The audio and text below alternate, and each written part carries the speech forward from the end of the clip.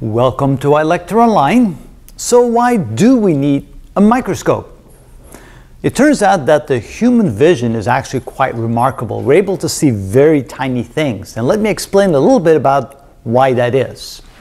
So it turns out that we can bring objects relatively close to our eyes. We can bring it down to what we call the near point, which is the nearest point at which we can see things clearly. And that depends upon how well we can adjust the lenses in our eye. They are adjustable. They can be narrowed or they can be made more round. If we want to see things more clearly close, we want to round out our lenses. As we get older, like myself, the lens doesn't do that so well anymore, and so I can't bring things too closely. I need to start bringing things farther away in order to see them clearly. So that's why I use reading glasses to be able to see clearly nearby. But let's assume that we have a young person here that can clearly see things at 25 centimeters. Matter of fact, children can typically see things even closer clearly than that, but 25 centimeters is the norm that we use for these kind of calculations.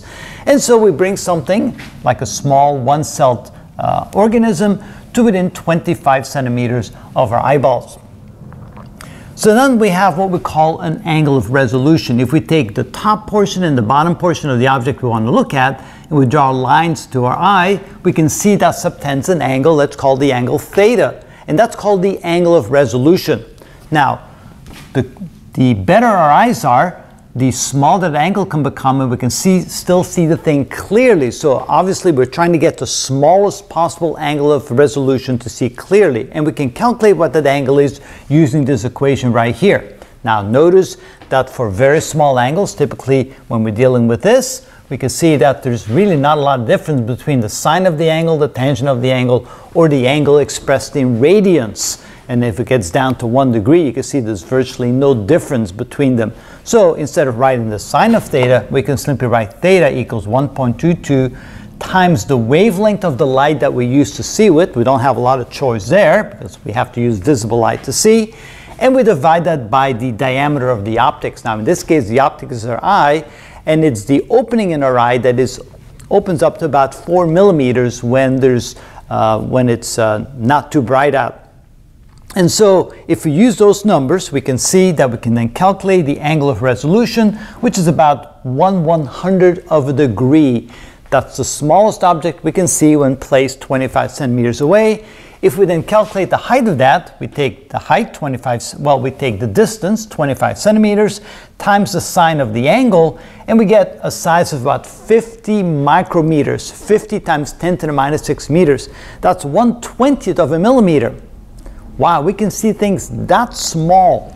Now notice, if we take a look at the size of a bacteria, well, they're too small to be able to be seen with the naked eye because the size is much smaller than what we can typically see with the naked eye.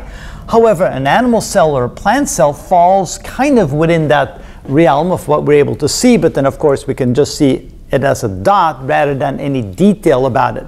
So if we want to be able to see bacteria or even viruses, which are smaller than bacteria, or cells and the structure of cells, we need something that allows us to see even smaller than that.